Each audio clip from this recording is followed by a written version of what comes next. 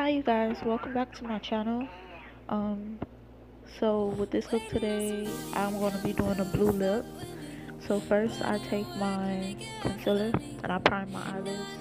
And as you can see, I already did my eyebrows. I have a tutorial on how I do my eyebrows, so you should go check that out. And by the way, that's a scar on my lip. So yeah, don't think I have, anything weird going on. But yeah, now I'm priming my eyelids. I'm setting my eyelids with white powder. And then I took a fluffy brush with a eyeshadow that was close to my skin tone.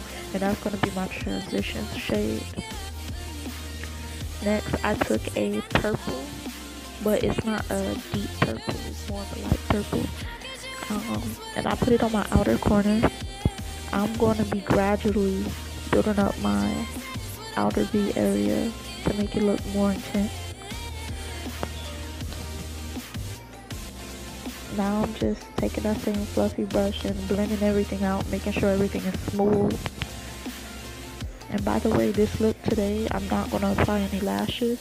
So yeah, hope you find some inspiration from it. Now I'm taking a deeper purple shade and I'm putting it on my outer V, and I'm gonna somewhat blend it out, not completely though, and I'm gonna bring it in to my crease, but not bringing it all the way into where like my tear duct is. Now I'm gonna cut my crease halfway with my concealer. So when I was doing this, at first I was gonna just cut it, where my regular crease is, but I had looked up by accident and I got concealer above my crease, so I just took this cut crease a little bit higher than I normally would, but it still turned out good anyway. So yeah, I'm doing a half cut crease if I haven't said that already. Just making sure, it's very smooth. It's a very smooth surface.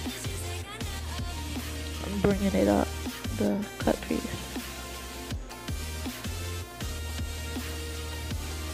As you can see, I do one eye at a time. Now I'm taking, you can't really see it, but it's a very, very light pink, shimmery eyeshadow. I took that and I placed it all over where I placed that concealer, so it can make my eyelid, look shiny in certain places.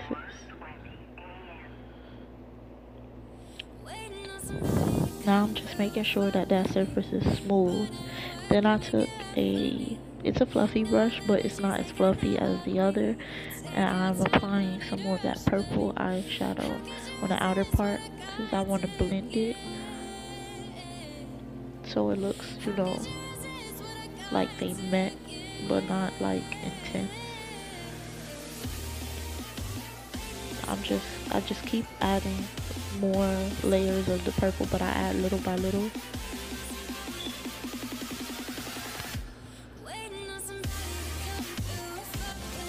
And I'm blending to make sure everything goes and looks smooth as it goes and looks smoothly. Wow.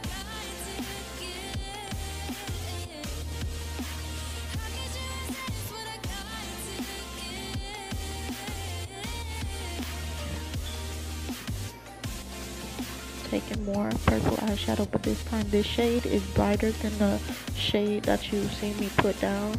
This purple is, you can see it better basically. And I'm putting that on my outer crease, but I'm not blending it all out because I still want it to show. I don't want it to look, too blown out. Now I'm about to do some gel liner. I have a black eyeliner, black gel liner, and from my Sephora box. And by the way, every color I've used is from my BH Cosmetics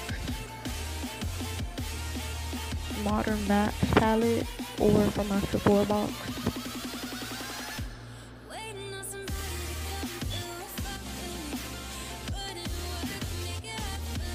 I wasn't really sure how I wanted my wing to look during this, but yeah.